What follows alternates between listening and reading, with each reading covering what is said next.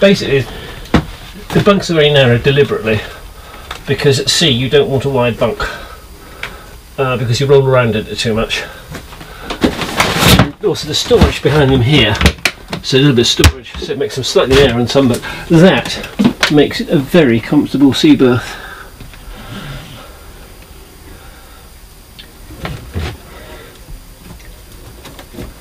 Just like that. If it's very rough, you do the third one up. A couple of cushions. I've got 3 because I'm low to here. And a sleeping bag. I'm 6'4" and I fit in very comfortably indeed. I'll show you if you like. Please do.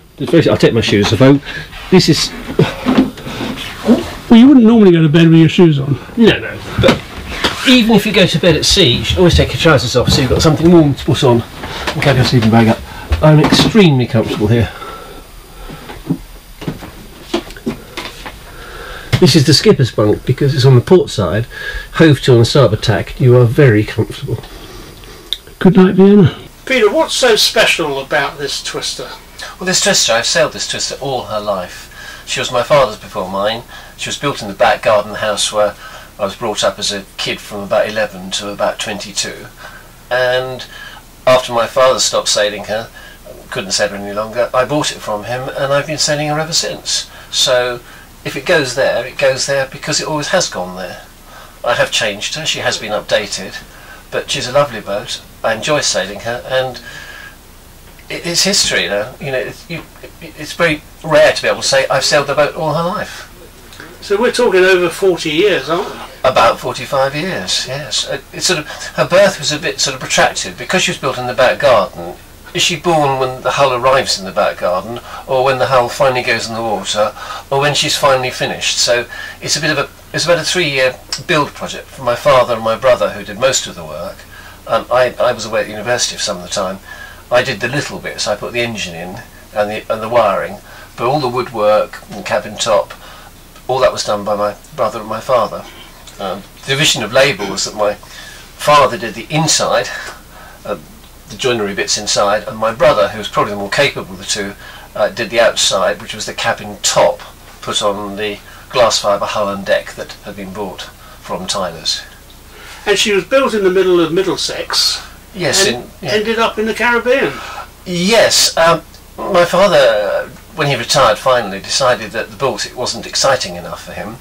Quite not why, I don't know, because he just discussed the midnight sun up there occasionally and the parties that go on. So when he was 72, he ran away to sea and took the boat to the Caribbean. He sailed her gently down to Portugal. I joined him out in Bayona in Spain in the Rios. We had a week together.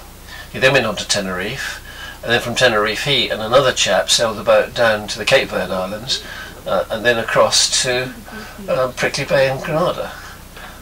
22 days it took them. I then joined my father out in the Caribbean because he was out there for 6 years. As a dutiful son, you had to go and see the boat, and between us we sailed the boat between Antigua and Trinidad and Tobago.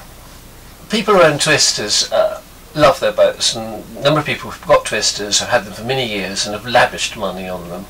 When she came back from the Caribbean, she was in a sad way, and one of the things we could have done is just done the minimum amount and just sailed her as a boat. But I had some money at the time and we decided to do it properly, so we painted the hull, we had the cabin, the cockpit was professionally rebuilt by the Elephant Boatyard, did an excellent job.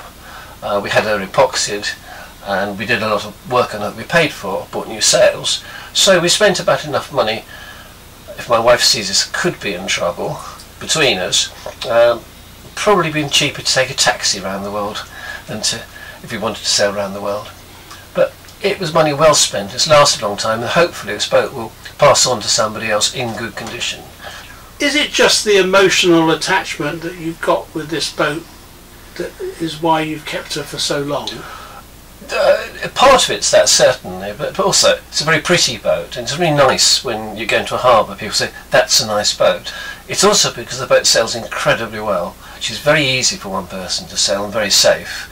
When I'm sailing to windward, in most conditions I can actually lash the helm. I did so the other day, and quite comfortably. She held the same course for about 3 hours, something like that, without me touching her, in seas in the channel.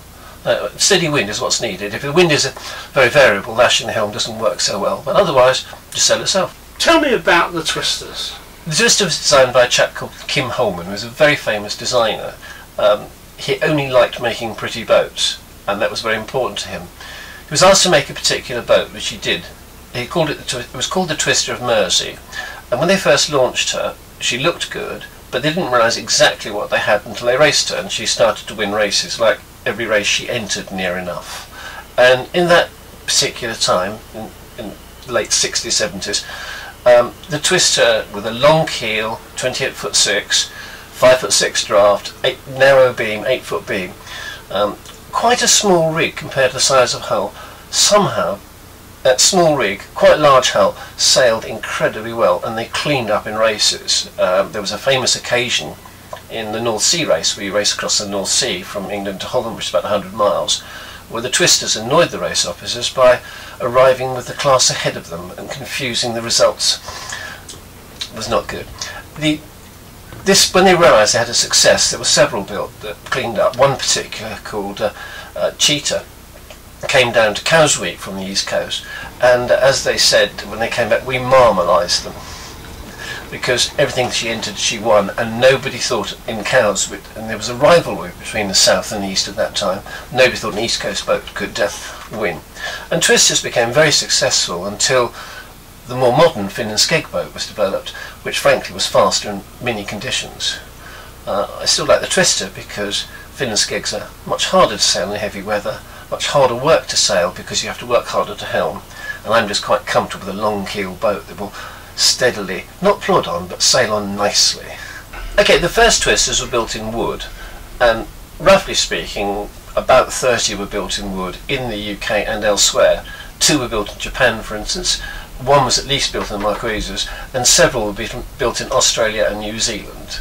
Some were professionally built, those ones I first mentioned have been, others were amateur built, people either buying the plans from Kim Holman, or, as happened in some cases, we believe, copying the plans without paying the royalty. But they're all welcome now to the Twister Class Association, because every twister is a twister, whatever the parentage.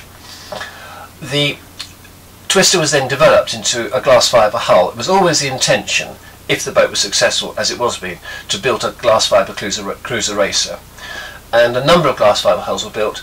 Originally it was a hull and deck, and the designer and the designer's brother had a boatyard, and they put a wooden cabin top on top, because making the mould for the cabin top and the cockpit was quite expensive. Subsequently, because of the success of the boat, a further batch of boats, quite a number, were built with a fully glass fibre cockpit and cabin top. Approximately 90 were built like that. Approximately 30 or so hulls, not quite sure exactly again, about 30 hulls were built whereby owners, people like my father, bought the hull or the hull and deck and fitted out inside the boat. So, overall, there are about 230 twisters all over the world.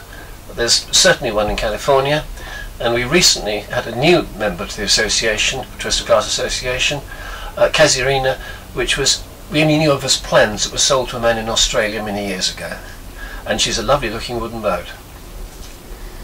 When we first came down below, you said, "Oh, I'm going to sit there because that's where my father sat." Yeah. Is your father still a big part of this boat for you? My father's obviously dead, and he's been dead for so many years, about 18 years, but in one way still alive, because he made that, he made this. Certain things I do on the boat are under an influence of my father. Like, my father was very important about keeping things clean and tidy and organised. This boat's got a number of lockers because everything had to be put away out of sight, clean and tidy. One of the fabulous sails I've had on this boat was I was coming back last year from Cherbourg to Weymouth, The sea was flat, which is quite important, but suddenly the wind came up, and I managed to get this boat going between 6.5 and 7 knots into Weymouth for 5 hours. That was a fantastic sail. I have proof. I took a photograph of the dials, but that's the sort of thing a long keel boat can do under control. That would be hard to do that in a modern boat on your own.